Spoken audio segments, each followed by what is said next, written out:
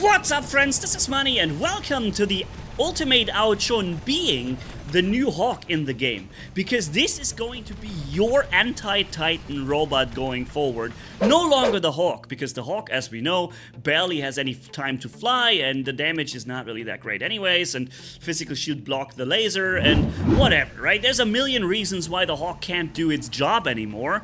The new Ao Jun in ultimate version, however, will.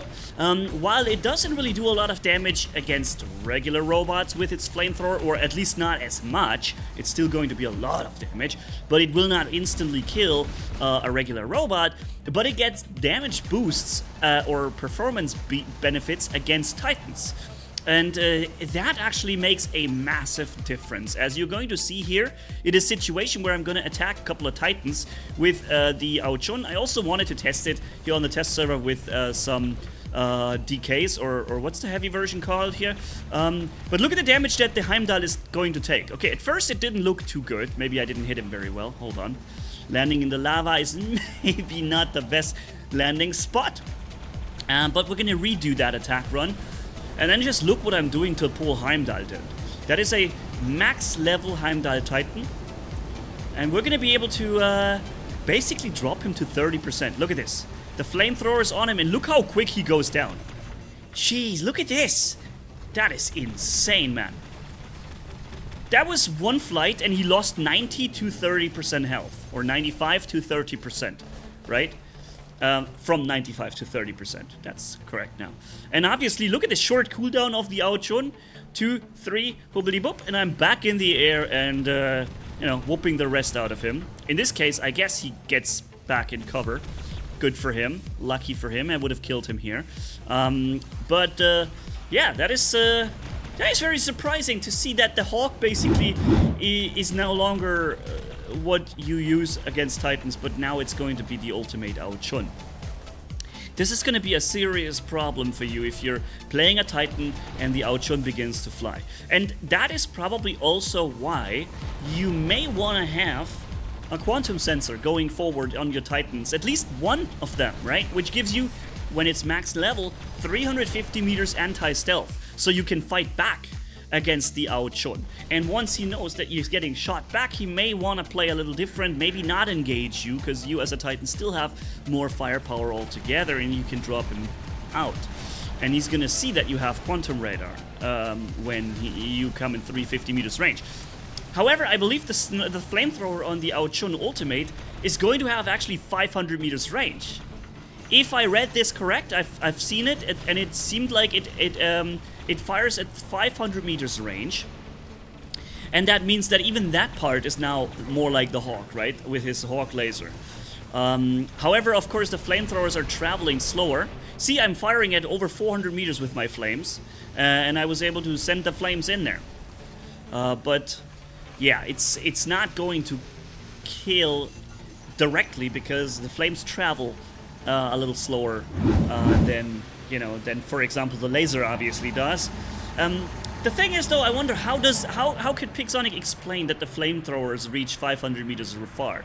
Many rockets may, even though they have literal engines that propel the explosive by themselves, they only have 300 meters range. Yet somehow the flamethrower gets to keep its performance at 500 meters? How? Here you can see the Ao Jun to the left firing at the Eiffel to the right and basically crossing the entire map with his flamethrowers. It's a little curious, but look, when we fire at a Dagon, which is a very heavily armored and shielded robot, you can see he's taking a lot of damage from that. So the Ao Jun will not just be good in ultimate form against Titans, you will also be able to drop Titans, regular robots, incredibly fast with it. And Titans are just gonna have to really be afraid as well.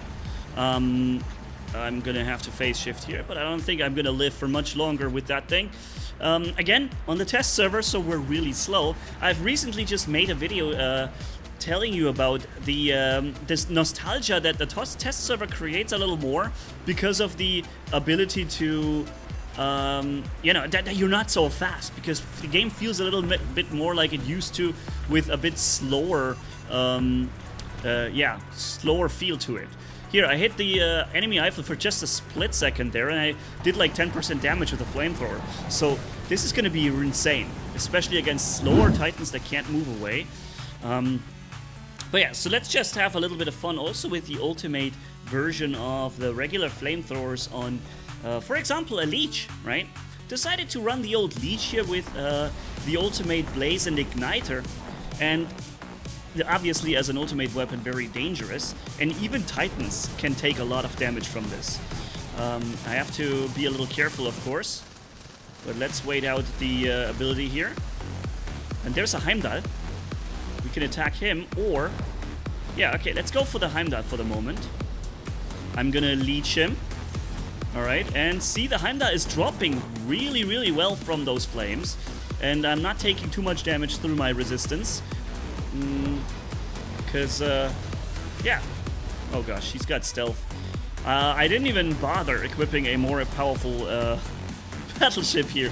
I have the starting standard battleship equipped here on the test server. I didn't even equip something better to it, but everybody else did. They have stealth, they have freaking targeting malfunctions and lockdown and whatever. It's crazy. Alright, come on, dude. Move out. We're losing this match, even though right now it looked like it's better, but it's not over yet. We're turning one beacon back. This guy went around the corner. Alright, here we go. Oh, there's a Dagon. You think I can drop the full Dagon there with half my igniters left? Yep, I can. Because there's so much firepower in these igniters. When you hit, and that is the hard part, is actually hitting that moving target. If he had changed his movement direction, I would have probably missed half my shots, because it's impossible to predict that. And then I would have probably not been able to kill him, but he kept his same movement direction going, so my once established perfect pre-aim was able to keep hitting him all the time. So that guy, he just gets shot and then he decides to jump away. And this guy, he's not shooting me, which is good. I'm glad he doesn't. So let's see what we can do against him. Look how much he's dropping. How much damage he's taking, that Eiffel Titan, until he dashes away. Can we get the guy here? Ah, okay, match ended. Alright, boop, next one. Back into our ultimate Ao Jun. I mean, I like that the Ao Jun is cool again. The flying dragon, right? It's just that it comes back in form of an ultimate item that forces you to start from scratch upgrading and obtaining a new robot, even though you may already have an Ao Jun fully leveled and you were waiting to hop back into your buffed Ao Jun and enjoy the buff, right? But no, this counts as a new robot and you have to level it from scratch. You have to obtain the thing first somehow, and by doing so they bypass all investments and spendings you may have done on the original Ao Jun, and that is just such a shady move, and it's really shame on you, Pixonic, for this absolute garbage of a business and practice that you're following here. It's just so unfair, and it's just a slap in the face for all your loyal, long-term players.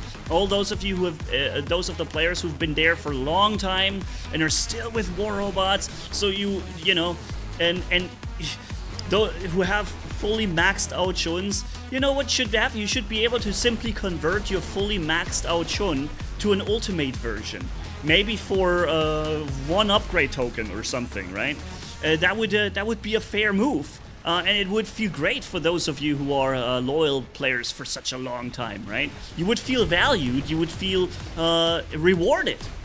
But no, that's not Pixonic's thing, to reward you for being a loyal, long-time player. It's not happening. And it's such a great, this would be such a great opportunity for them, for Pixonic, to give you as a long-term player this awesome feeling of reward for sticking with the game for so long. Here, you're there for 3 years, you have a freaking maxed Ao Jun, boom, enjoy your ultimate one for free, right? Or for one little upgrade token or a tiny investment bonus, and you get to have that ultimate version. And then you even have motivation to start upgrading it from again, right? You'll get the Mark 3, no, you get the level 1 ultimate version, right? So you'll be tempted to start pumping some new resources into it and upgrade it maybe, but at least you'll have the robot to start with, right? It's just a missed opportunity in my opinion to give something back and provide those of you who are long-lasting players with a feeling of proudness and feeling valued and rewarded. Yeah, so let's destroy an Eiffel Titan with our ultimate igniters, or what's it called? I think the igniters are the medium versions. We're taking a lot of damage too, but look what I'm doing to these Eiffel Titan. He made the mistake of landing there, and he's getting slowed. For those who don't know, the ultimate flamethrowers slow you down. And if you continuously hit him like that, he gets so slow he can barely move at all. And that is basically how I can kill him even easier, because he can no longer move away from my flames, right? Unless he dashes. Here it was a smart move with my little pursuer to teleport back right under him. Because he's in the air, he has heavy resistance and I can't really fight him, but I can teleport back to my point of origin. That was exactly under him, where he loses me out of sight for a second, and he can't target me because I'm exactly under him, where you can't shoot and target. And that was an awesome move. Pursuer is still a really interesting little robot, a good beacon capper, and probably one of the next ultimate robots coming into the game. I could imagine it. I mean, I don't know anything about what they're planning, but I could imagine, because the Pursuer is just old enough to make it back as an ultimate version next, and adding some awesome new features to it, or power, I don't know. But yeah, get ready for the new Hawk being an ultimate Ao Jun in War Robots soon. So thanks for watching, catch you in the next one. Manni signing off. Bye-bye.